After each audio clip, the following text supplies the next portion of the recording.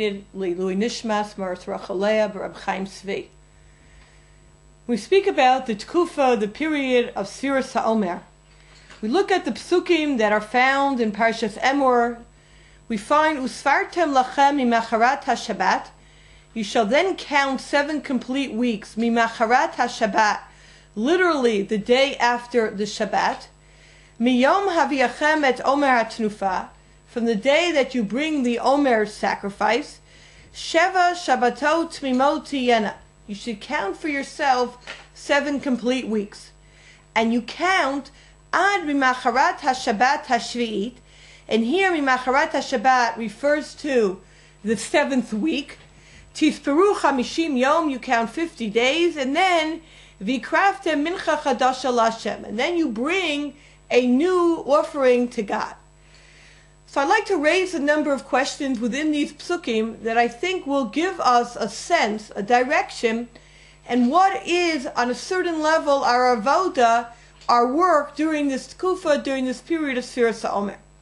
The first thing that's interesting to note is that we count mimacharat haShabbat, from the day after Shabbat, which our rabbis tell us is Yantif, and we count again that same phrase, mimacharat haShabbat, and here it's the day after the 7th week. After 7 complete weeks, the 50th day we bring the Mincha Chadasha.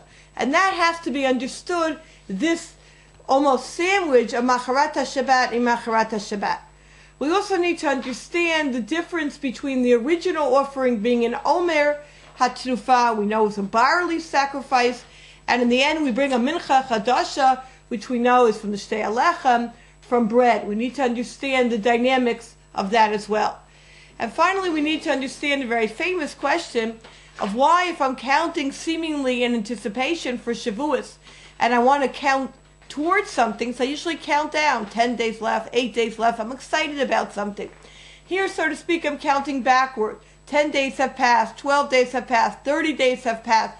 I'm counting from Pesach rather than towards Shavuot, and that needs to be understood.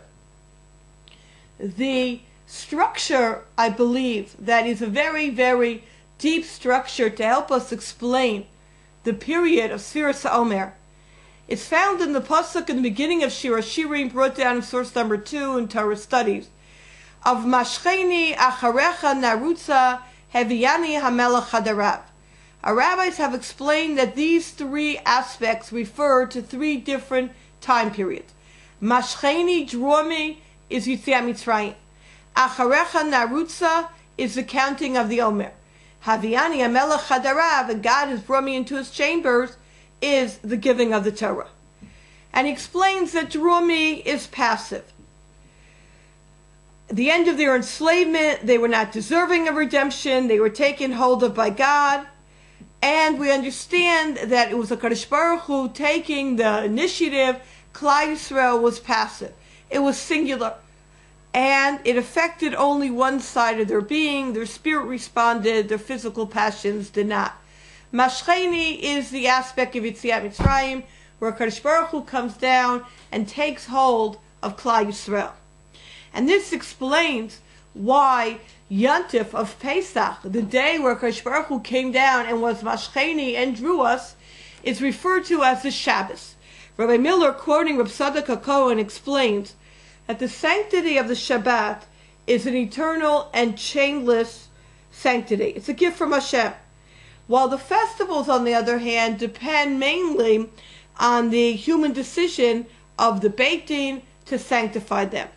We are therefore commanded in 6a to count the Omer from the morrow of the first day of Pesach, of the redemption from Egypt. But the Torah refers to this day as the Shabbat to show the particular holiness of this festival. A holiness immutable and independent of all human agencies, sharing with the Shabbat the nature of a spontaneous, unsolicited gift of God. This is what the